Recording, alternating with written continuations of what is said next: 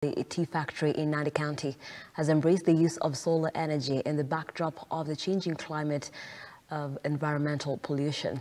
According to the factory's managing director, Caleb Matutu, apart from conserving the environment, it has also reduced production costs by 20%, which is expected to reduce further to 50%.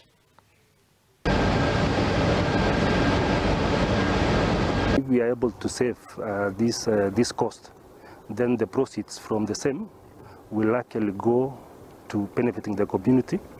One is that the farmers who gives us the tea, we get our tea from 100% from the farmers. So we are actually able to get part of that money to pay for the green leaf, and the farmer will benefit. We are also able to pay our employees well as a result of that savings. And then we are also able to even get some more supply even of energy, light to the nearby communities. So it will actually benefit a whole lot of people within the community.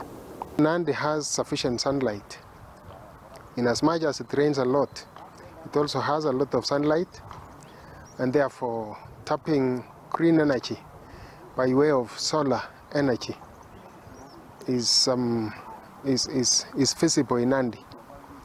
Therefore, we encourage the Nandi residents not to just rely on KPLC, not to rely on other power sources from the government, but to also tap the solar energy, which we really encourage. I, as an environmentalist, actually encourage the use of solar energy. And as drought continues to ravage several parts in Kenya, in a daily segment of Your Opinion,